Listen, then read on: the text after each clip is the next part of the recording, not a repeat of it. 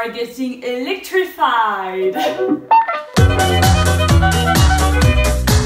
So, because I didn't know anything about the electricity and I'm learning on the spot,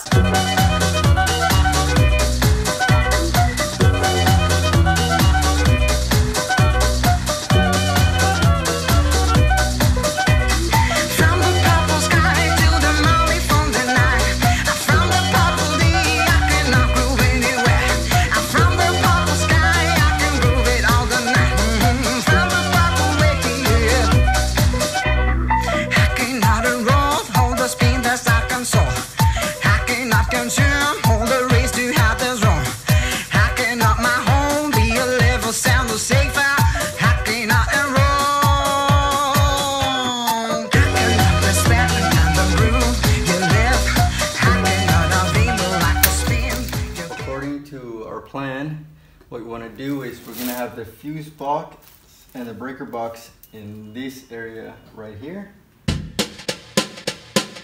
So for 12-volt system, which is gonna be lights, fan, fridge, water pump. With the wire, you have two options. You have number 1, solid, number 2, stranded. And for this specific scenario, living in a bus with like a shaky environment, you want it to be stranded. The way I planned the electricity was there is one main hot wire from the fuse box to the bedroom area.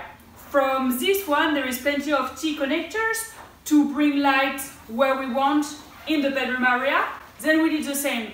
A new hot wire from the fuse box to go to the bathroom / kid room / hallway, and with plenty of T connectors to light this area. Same for the kitchen, same for the living room. We want to do a 3-way switches, but we also want to add a dimmer with it.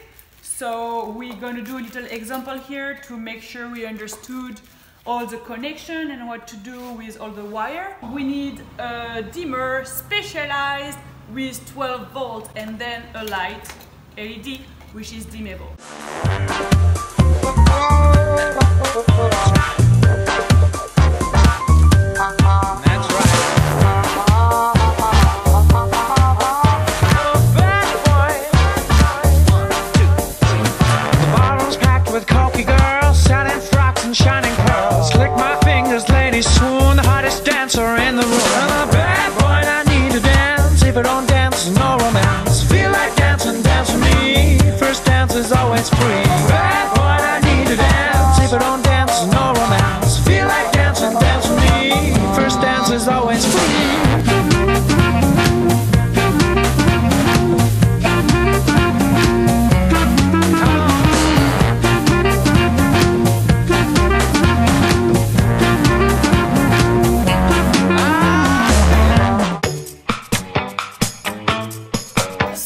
I'm gonna put the frame like that. I can put our blue box. They were way too large. Yeah.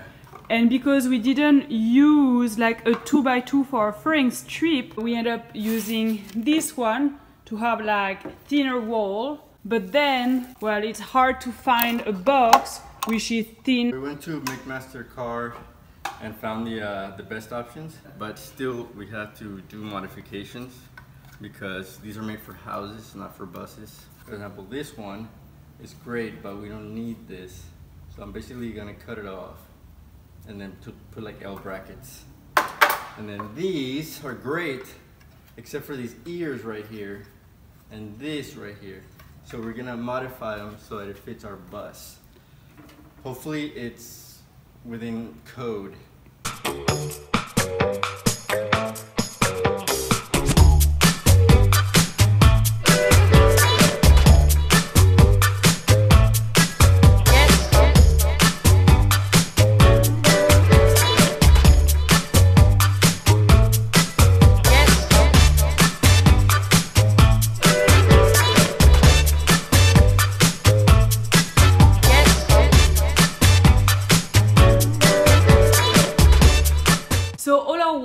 are pretty much installed, but it's not connected yet. So what we're gonna do today, Carlos is gonna be here with me and I'm gonna walk him through the circuit and we're gonna start to make like the connection and then we're gonna try it out to make sure everything works perfectly.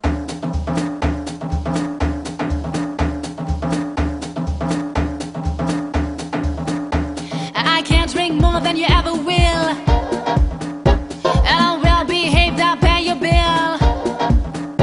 I do jump and dance the whole night long. This is a little transformer that I had, and it's 12 volt. If it works, we just know it works. We connect this.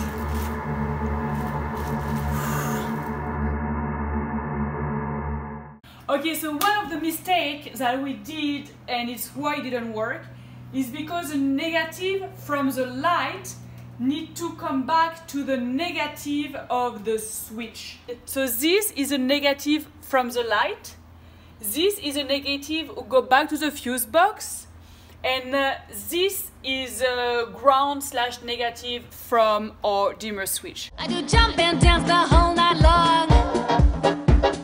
I will go and sing a song, and I can train you to the dance. Take a look, we are advanced. What I did for this lamp, I ground it to the chassis of the bus and it wasn't working. Then I figured we would instead go back to either the negative or the ground of the first circuit we did.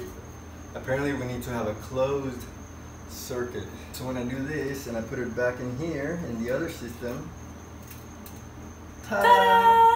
You have to do this step beyond. Dye your hair from black to blonde. Hey, this house, we take the lead. Here we come, we do proceed. And you stay put like you agreed. And here we come, we will succeed.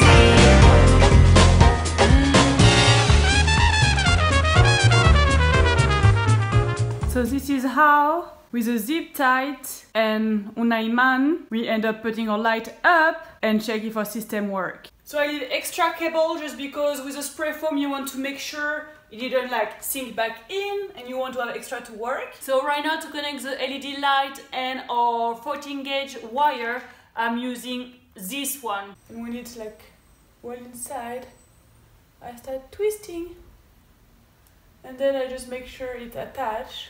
That's good. So the T connector, I have this part that's gonna cut my main circuit and then it's gonna be like this. And here I'm gonna attach the male connector. It's gonna carry on with a perpendicular wire. So it's just gonna divide its energy. So then I get the other part. I put it inside, squeeze the metallic tube. Sometimes you need to adjust the little things inside to put it in the middle. That you need to connect, so you just make sure it's inside and not on the side.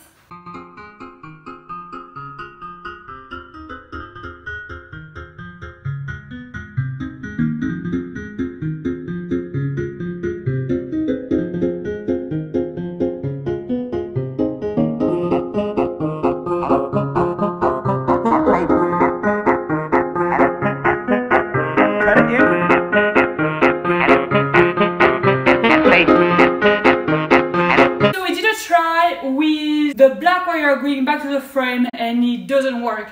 So now we try to connect it to a black wire or go back to the fuse box to see if it's working. Action! Gonna wash my hands of you.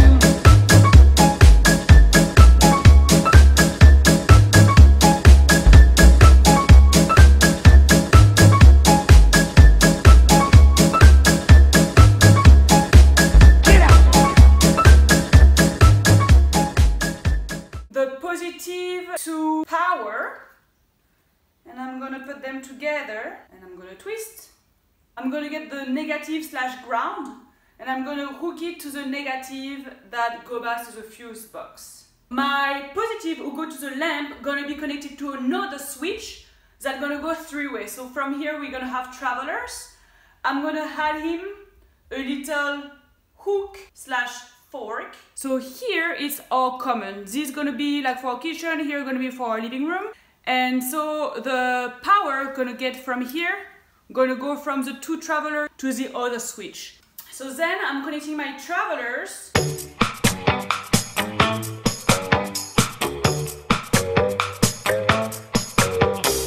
Then I'm gonna get the red wire that I'm gonna be attached to the common and distribute the power to the light. From the com of the second switch, I attach my light.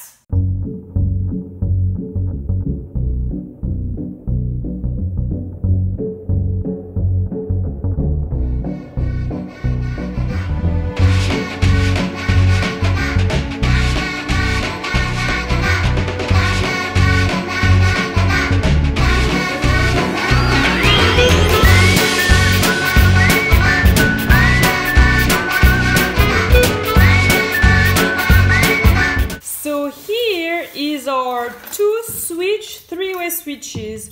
So those are the traveler, and here from my fuse box the hot power. This one, if we don't break this part, gonna feed both of my switches. You need to break this fin in order to separate the two switches because they're two separate circuits.